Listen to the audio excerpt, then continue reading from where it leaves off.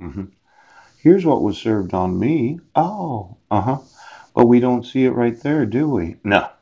No, we don't. No. See, this is the stamp of the Clallam County Clerk. Yes. Ex officio, and if you kind of look at it, you can see the embossing of it. Yes. You see that right there? Yeah. But I don't see that here. In fact, I would say that I have the right to sue right now for you violating the Full Faith and Credit Act of the United States of America. Yes. For admitting, yes, in other courts within the United States and its territories and possessions, yes, a court order that did not attest of the clerk saying, yes, the transcript of the embittled titles as the same appears on file in my office. In testimony thereof, I have hereunto set my hand and affixed the seal of said county this 31st day of July 2015. Now, it looks like with the use of the embossing seal, yes, and the stamp, yes, that's not on here. Oh. Now, this would say clerk and seal of the court annexed. Yes. Now, it looks like attestation of the clerk and the seal of the court annexed. Yes. If a seal exists, and obviously it does. Yes, it does. Together with a certificate of a judge of the court.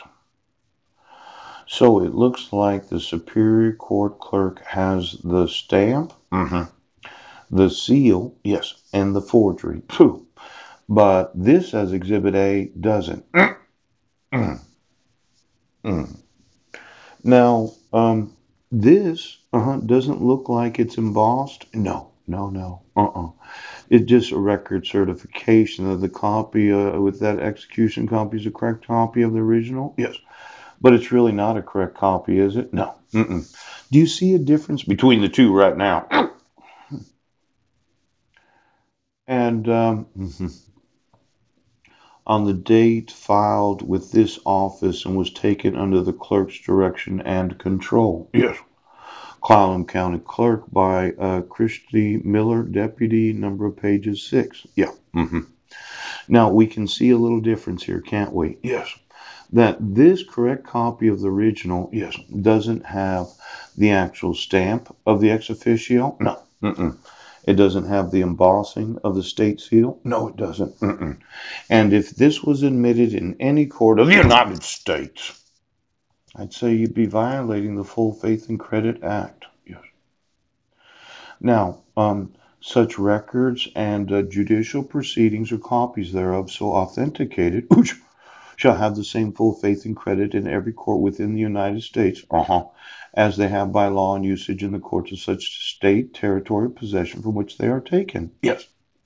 Now, when I want to sue you, I mean, I really want you in prison today. Do you understand? You have bound me to a court order, yes, that is enforceable in every jurisdiction of the United States, yes, and I'm bound to have to obey it until it expires. So, now let's see, October 15th of 2019, yeah. What day is it? Oh, let's go with the date. July 31st. Oh. And you issued it in 2015. Yes. So that would be 2025. We'll just see how much time we have left together. Yes. For the next 5 years, 9 months, and 16 days, I'm going to beat the crap out of this whole nation right now. Because you issued a binding court order based upon the fraud of issuing a court order in 2011 where you did not have the jurisdiction of law because there was no arrest that took place in Washington state. Then you reissued the binding court order, yes, because of an arrest, yes, that took place, because of my wife's false accusation that I had violated the fraudulent protection order that was issued in 2011. And then you modified the fraudulent protection order. And then you reissued it in 2013 by mail and publication. Oh. Uh-huh. See, there was a motion for modification, a reissuing, order modifying. Pooch. The permanent order was modified. Yes. And then you served me. Oh, and then there was renewal and notice. Yes. Affidavit of mailing. Poof, poof. You put it in the Squim Gazette. Yes, you did. And you had the sheriff's department call me. Now I left. Yes. And you made no attempt to serve me until I had left the county. Yes. And then after I left, when I got back, yes, I went to the police station. I said, is there something I need to know? Something you want to tell me? And the chief of police personally served me the protection order, yes, that was issued on August of 2013.